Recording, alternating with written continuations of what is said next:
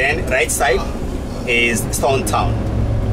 The road is named as a creek road, so that we had a river here at that time. But today we have a road dividing the two towns. Okay. As I spoke to you yesterday, the name Zanzibar town is combining two towns. The new one plus the old one. Today we go to visit the old city, built from 1800. Buildings built with coral, stones and soil.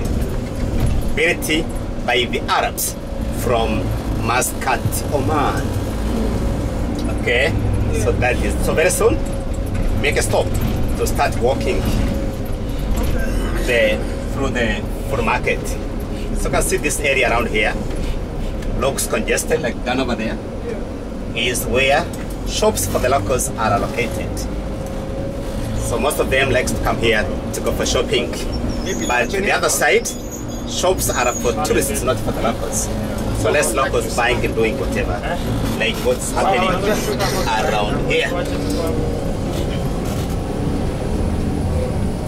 So we are in the colorful Zanzibar. Wilfred is going to be ahead of us. We will follow Wilfred. Wilfred will not be moving fast. Sorry, I was not really good in walking.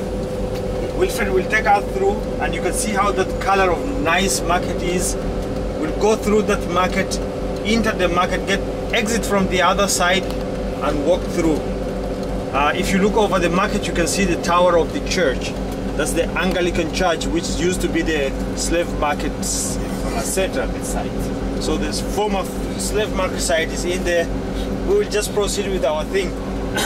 And do not be surprised, you see the both tower, the church tower and the mosque. The mosque is close to each other. And the bus is moving after this.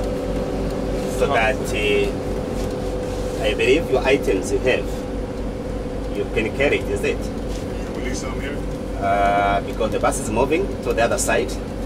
Then the driver will be coming up to pick us after everything. So to make, yes, whatever you don't need, just leave it, understand? But whatever you need, like changing the shoes, whatever like that, keep it with you in order for us to be convenience. Otherwise, it can be time, yeah. So whatever is light to you to take it with you, just make it possible, and then pole get outside.